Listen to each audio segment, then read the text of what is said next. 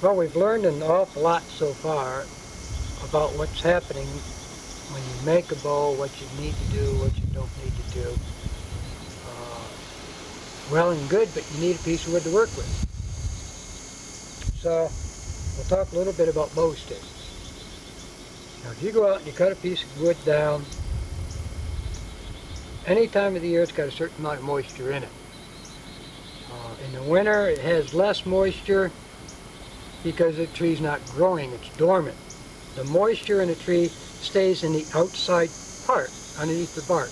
That's where your moisture is coming up and somewhat in the sapwood.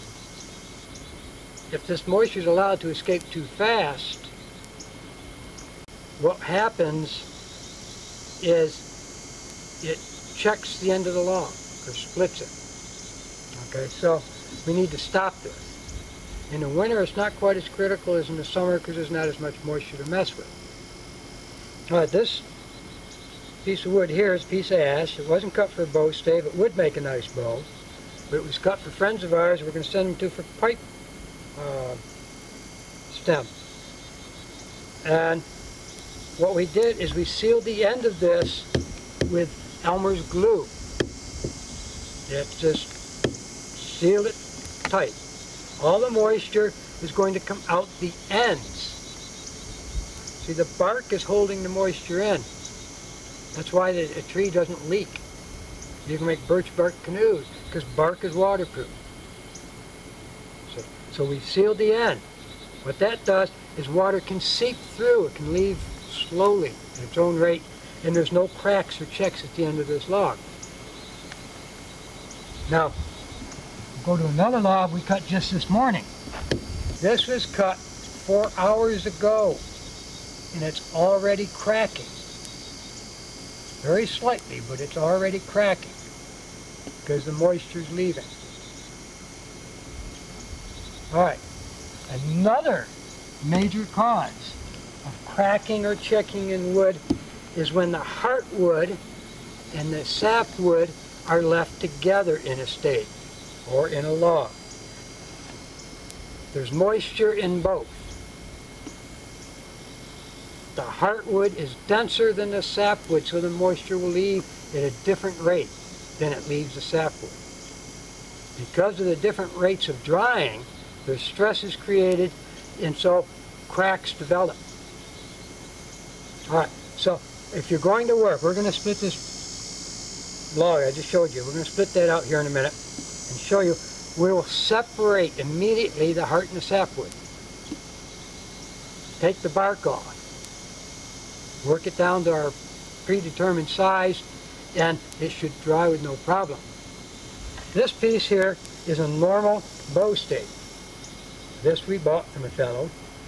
It's been bandsawed instead of split. This side has been split. It is straight grain from one end to the other, and the bark has been removed.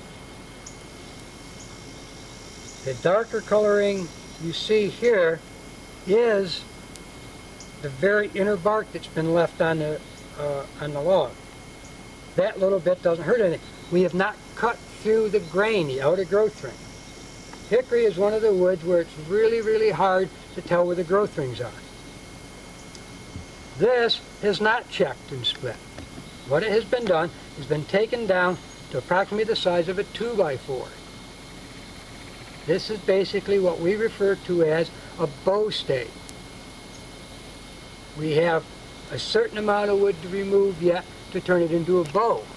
Now, if you can look down there, you can see that it is reasonably flat and straight. A wide, big, round tree made this stave flat, one growth ring. This bow will make a more secure bow than a smaller diameter one because of the physics we explained and talked about earlier. It's wider and flatter to accept all the stresses. Now hold that camera there because I'm going to show you here the opposite extreme. This is about as ugly a bow as you'll ever find. This is a half of a limb, a tree limb. It's a very small diameter.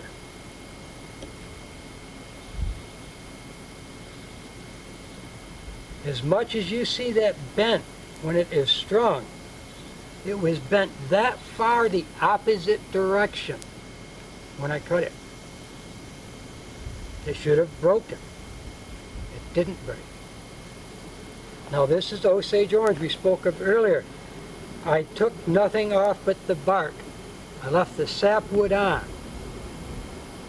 There are people that say you can't make a bow Osage orange and leave the sapwood on, that it splits and it breaks. I made this almost a year ago. I've been oiled with bear grease, and it's just a real nice snappy shooter, about a 55-pound bow. It's one of my favorites because it's so ugly it shouldn't work, but it's just a pretty dandy bow. We're going to show you how to make this kind of bow, but we're going to get a little bit more involved on some of the physics. All right,